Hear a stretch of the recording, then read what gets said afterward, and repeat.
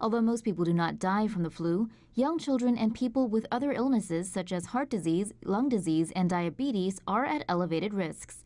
Adults can succumb to the flu in 3 ways: pneumonia, sepsis, and heart attack. A person who is infected with influenza can develop pneumonia, an infection where the air sacs of the lungs fill with fluid or pus.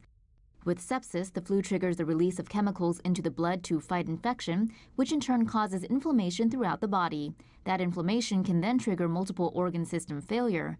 The flu can also lead to heart attacks. A new study found that a person is 6 times more likely to have a heart attack during the week after being diagnosed with the flu compared to the year before or after the infection.